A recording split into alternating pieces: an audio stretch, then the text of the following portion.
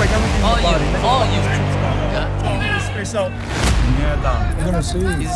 So many problems. You're gonna feel so much pain. I got hit by this before. I don't hit like Triple G. I don't hit like Kirkland. You will see. You will see. All you. Who do you think you are?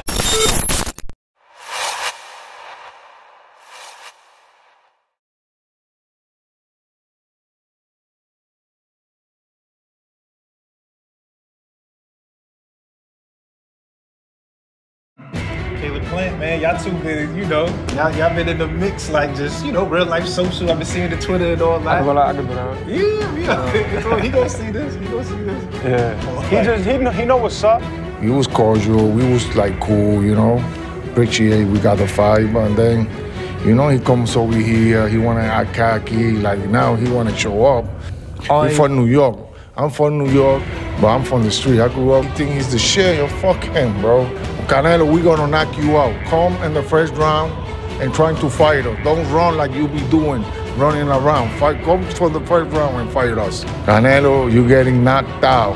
And then we're gonna pull you like this to suck after we fucking knock you the fuck out. How do you feel when people say that the stage might be too big or lights might be too bright for him? This kid right here is built. You watch September 14th. That's gonna be banging. This kid's built for that. The music, the people, the light. I mean, that's when he's at his best. I get it. I look at the little comments. My little brother Edgar Berlanga fighting for a championship.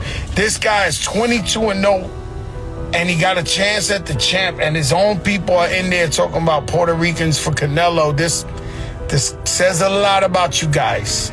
Says a lot about you guys, man. Everybody that beat him. They don't want a job. Convincingly, he don't want a job. And this one. Fans, so keep it chin tuck. It's the one and only Ghost with the shadow in the front. And I am excited for tomorrow's fight, man. I really am. Not because of like, it's like one of the best fights in the past decade or anything like that. But because I'm doing something that I've never done before. And that is I am putting my channel up. If this, by possibility, Berlanga wins tomorrow, I will be no more. I will be shutting my channel down. Why did I do that? Why did I make this bet with myself? I don't know. I just wanted to get hyped for the fight because I was not hyped for this fight. And now I am for that very reason. And not only that, aside from that, one of the things that there's a group of people out there that believe that if Berlanga, first off, there's a group of people out there that do believe Berlanga is going to pull it off tomorrow. And then, you know, most people are saying, you know, if it was to happen, this would be up there with the upset of like Mike Tyson and Buster Douglas. I believe it's more than that. Based on the circumstances, I do believe that Canelo has the best chin in boxing.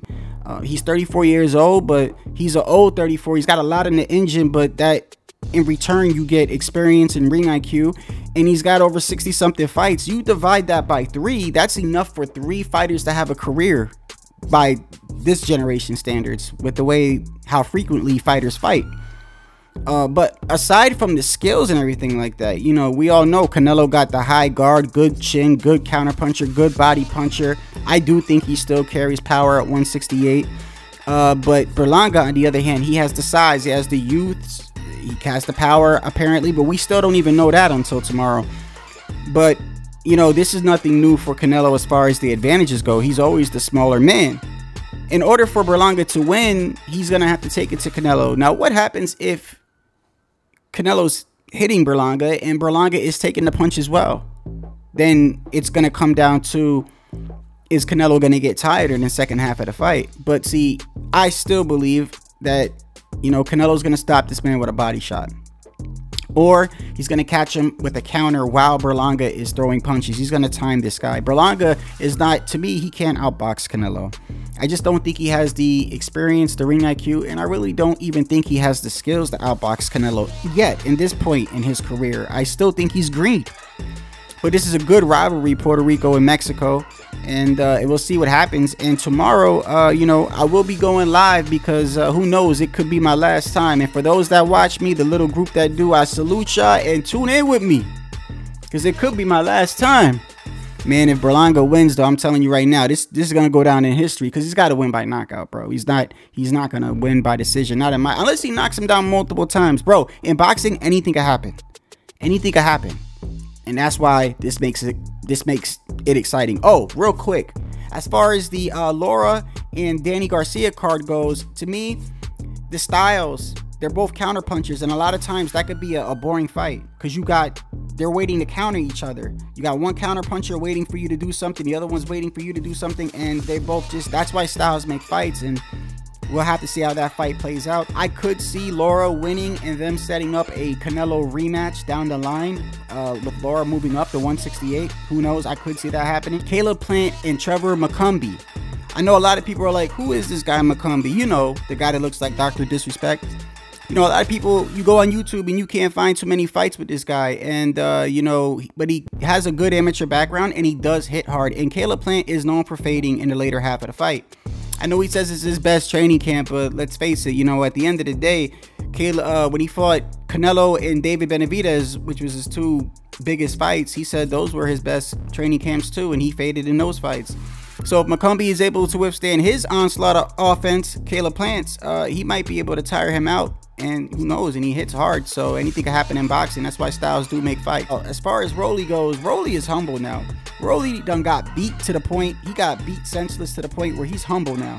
And I don't know the guy he's facing too well, but this is supposedly be a bounce back fight for Rolly. But when it comes to Rolly Romero, you never know what's going to happen in that ring.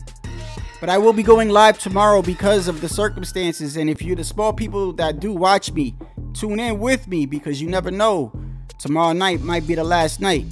So Canelo and Berlanga tomorrow, Saturday night at the MGM Grand in Las Vegas, T-Mobile Arena, I believe it is. And this is Ghost. See you tomorrow. I'm out.